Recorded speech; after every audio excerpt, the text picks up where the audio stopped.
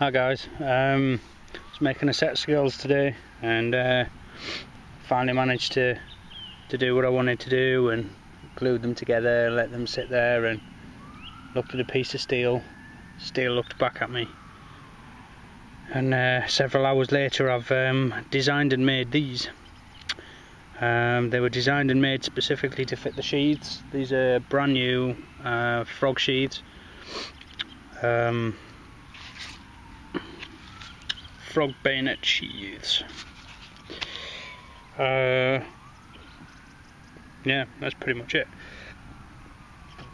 There's some trippy clouds going on as well at the minute. You're not going to be able to see through here. It's really quite pleasant sat here, sat in the middle of a field. Don't think you can see them. There's a couple of dubious ones over there, but they're very strange, very wispy. But anyway, enough of clouds. I'm sure you're bored of clouds. I think you should be. Right, so what we have here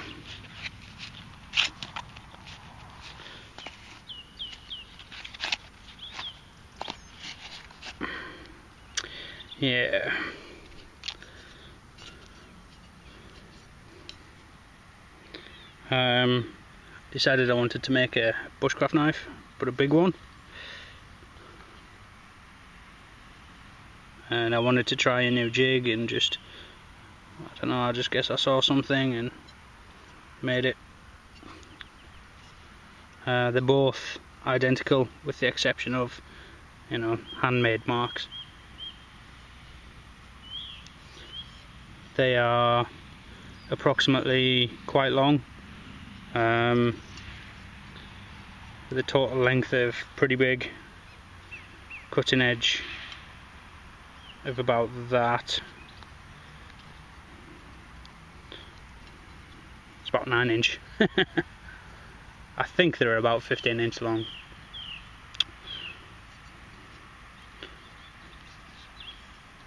Fit nice there.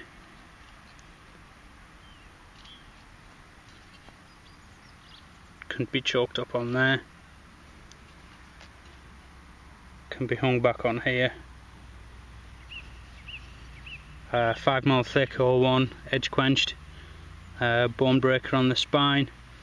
I didn't put a swedge because I figured this sort of knife's likely to be battened with. So you've got this front section here that'll allow you to batten with. They are sharp. Running out hair on my arm. The scales, this is the same with them both. It's 5mm titanium pins, 3/8 thick. It's a camo G10 tiger stripe. I was going to profile it in this plane, but to be honest, it fills the hand really nice.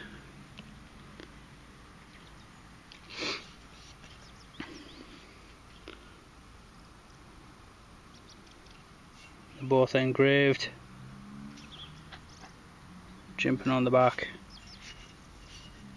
and I've named it the BushMutt. Just because I can. Yeah, I've not heat treated the pommel on these because with it being a big heavy chopper, or heavyish chopper, medium weight I guess, I wanted to make sure that this remained soft for flexibility. Midges. So that's that one. Second one, they're as close as damn it identical, with obviously the exception of the random pattern. I've put my frag pattern. Only reason I've given it its a name, so I can remember what it is myself. But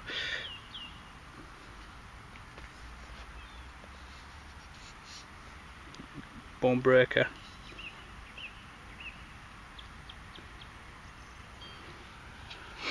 They're pretty damn cool. They are going to go on GearBastion, and I will be making one for myself. That is for sure. So quick flyby.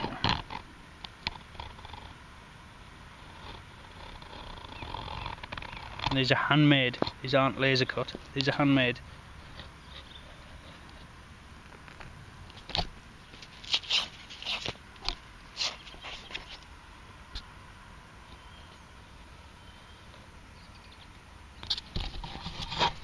Oh, it's got to be done. It's got to be done.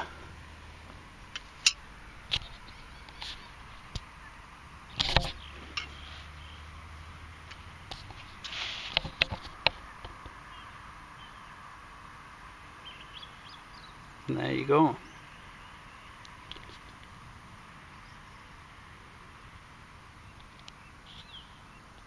The BushMutt number 1 and 2. I will be making more of these. I will be putting it into CAD. I will be making a couple of tweaks.